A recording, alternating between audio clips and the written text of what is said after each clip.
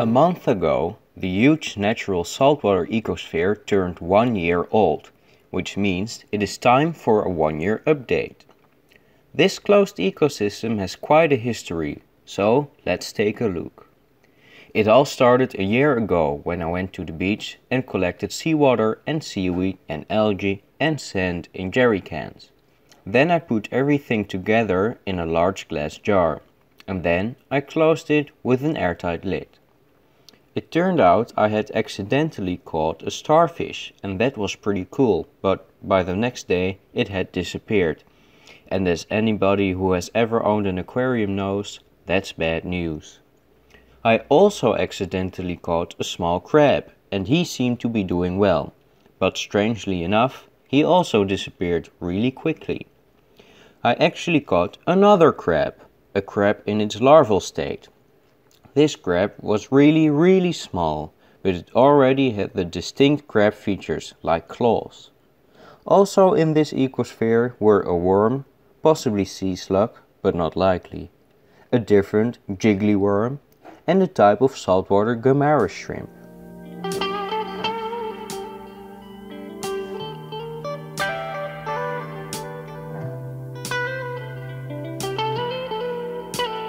After a month, the tiny crab had turned into a big crab, and I was suddenly seeing a lot of copepods. It also turned out that there was a vibrant and big population of a lot of different species on the glass.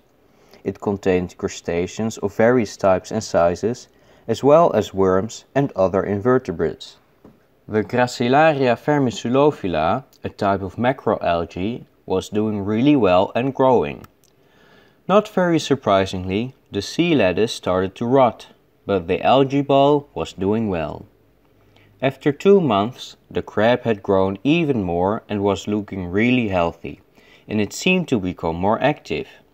At this point I was really impressed that it was still alive. That might sound harsh, but the crab was an accident. I did not intend for him to be in here. If there was a way to safely transport him back to the ocean, I would have done that. Well, here he was, and he was doing well.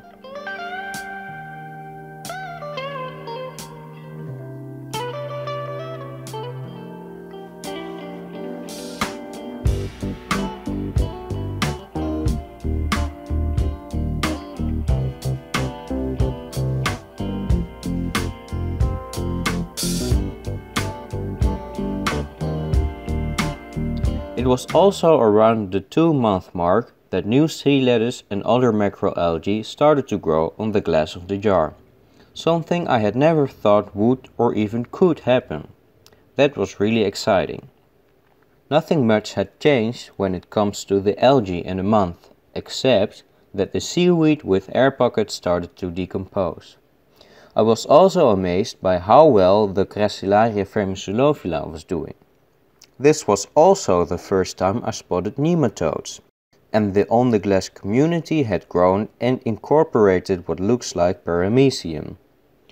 Copepods.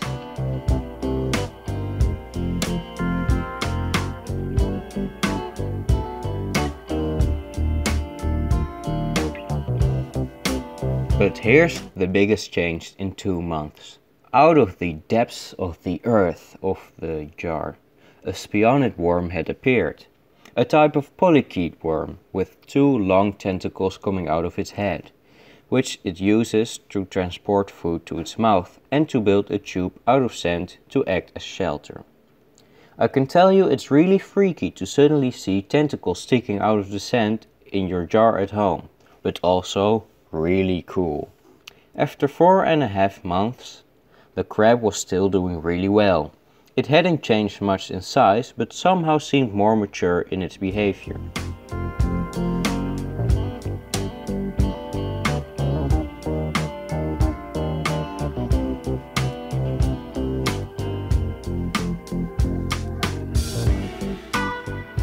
There was more algae growing on the glass,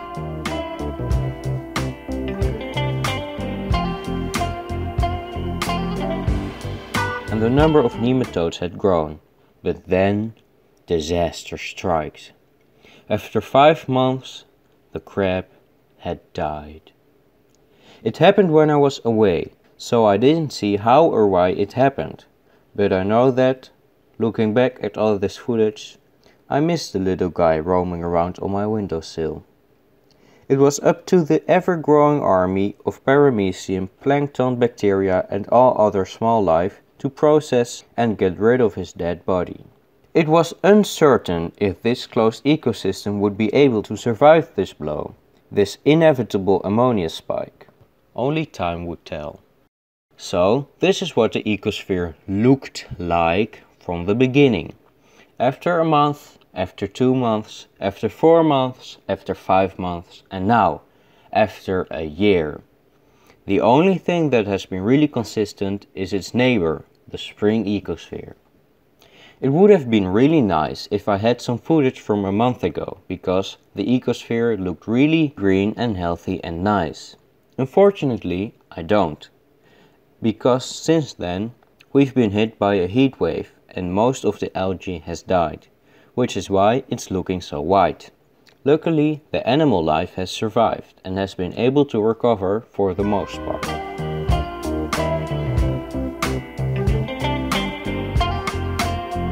If we look at the little carpet of surviving algae at the bottom, we can still see a wide variety of crustaceans, worms, paramecium and a lot of other small animal life. I know I've said it a few times before now, but I am absolutely mind blown that life is able to survive in one of these closed ecosystems. What you're looking at is a bunch of different species and a lot of individuals living in their own closed ecosystem. They have no interaction with Earth's ecosystem at all. They only receive energy. They have lived in this environment for over a year. They survived the crab dying. That's the equivalent of an animal the size of Europe dying on Earth for us. Just recently they survived a massive heat wave. And they survived most of the producers in the ecosystem dying because of that heat wave. All in all, I guess it's only fair to say life finds a way.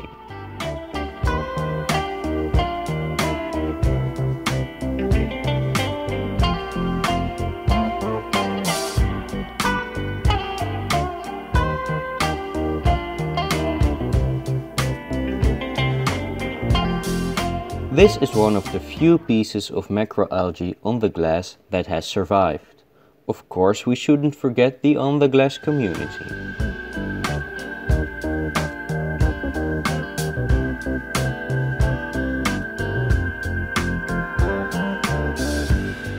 Here's something new. That green stuff might look like algae, but it's actually a colony of cyanobacteria. While I was investigating this, I suddenly saw a piece of dead algae moving in the background. Weird. Then I saw that there were 2 tentacles sticking out of the sand, moving grains of sand around, and my mind went racing. I looked at it closer and it was definitely a spionid worm. The big question is, how did it get here? The previous one disappeared 9 months ago. Had it laid eggs? Or maybe it just went dormant for a long period. Whatever the reason, the fact of the matter is that there's a spionid worm in the ecosphere again, and I'm quite happy about it.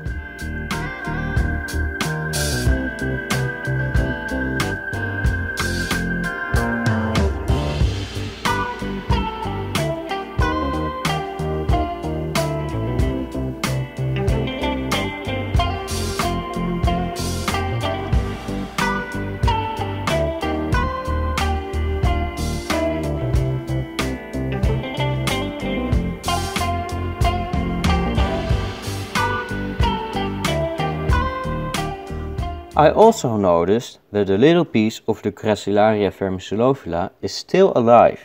Almost all the other macroalgae has died during the heat wave, but this piece is still hanging in there. It's not looking really healthy though, so I hope it will be able to recover. Here you can see the worm from another angle. Yay!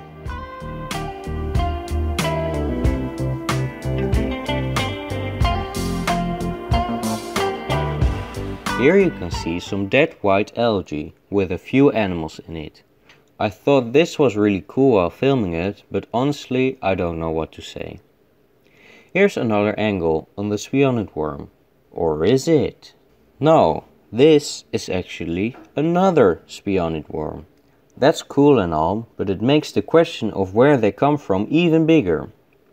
They both live on top of a hill they have built themselves. I talked about how amazed I was that there's animal life in here earlier, but I'm even mind blowner that there are larger animals like this living in the ecosphere.